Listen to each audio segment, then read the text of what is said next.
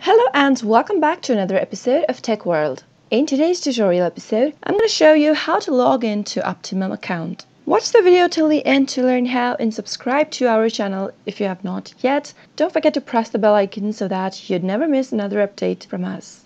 Click open any web browser and in the URL box, type in www.optimum.net and press the enter on your keyboard. As soon as you reach to the official website, you'll be able to see that there is a sign-in box at the left-hand side corner. Enter your Optimum ID in the first text field.